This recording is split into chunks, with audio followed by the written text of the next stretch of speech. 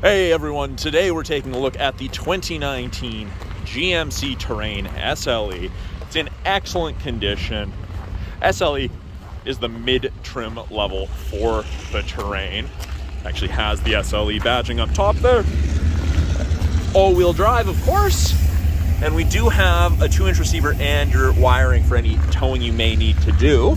Now, in the back of the TERRAIN, there's a ton of room. It's very wide, very tall, very deep storage. And actually quite a bit going on here. We've got tie downs for securing heavy loads. We have a 12-volt power point for any charging needs you may have. Same thing, more tie downs. And underneath here, we do also have a little bit of storage. So yeah, lots of storage in the back here. As we move to the second row, there is a ton of room in the second row here. Easily fit 3 people comfortably across. Even taller people will fit comfortably. We have vents out of the center console in addition to 2 USB ports to keep everyone connected while you're driving. Now as you go up front here, we have power windows, locks, mirrors, as you would expect. We have a power driver's seat including lumbar support. That's what this little toggle is here. Cloth interior. Again, lots of headroom, just like the second row. There is 51,063 kilometers on it right now. Our steering wheel, not overly busy. We've got our cruise control and our Bluetooth controls right here. We have our nice little touchscreen display. We do have some physical buttons down here.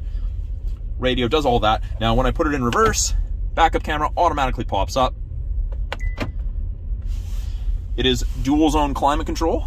So high on the driver's side, and it goes all the way down, I think to 16. 16 is low.